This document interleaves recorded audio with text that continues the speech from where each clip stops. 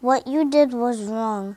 You should not even have a gun in your hand. 7-year-old Lanari Rodriguez agreed to read us the statement she presented in court on Tuesday. You had two choices. You went for the wrong one. Addressing the man who shot her in a drive-by last fall, leaving her clinging to life at Lancaster General. When I got to the hospital, I heard my dad say, "Hurry, this little girl got shot."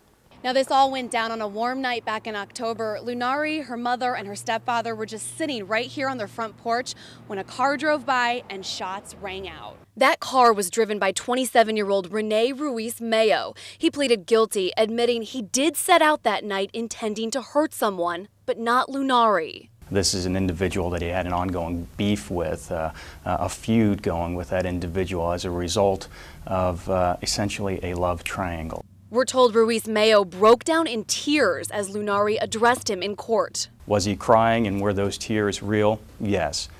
Were they probably in large part because of his predicament?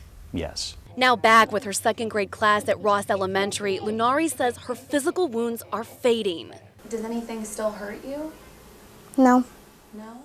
Only like whenever I tap my right leg, it feels kind of numb. Her parents just hope her emotions will eventually heal too. And I don't want her to grow up dwelling with that anger inside of her. Like, you know, he taught her hatred. Now I have to teach her forgiveness. In Lancaster, Megan Healy, ABC 27 News. A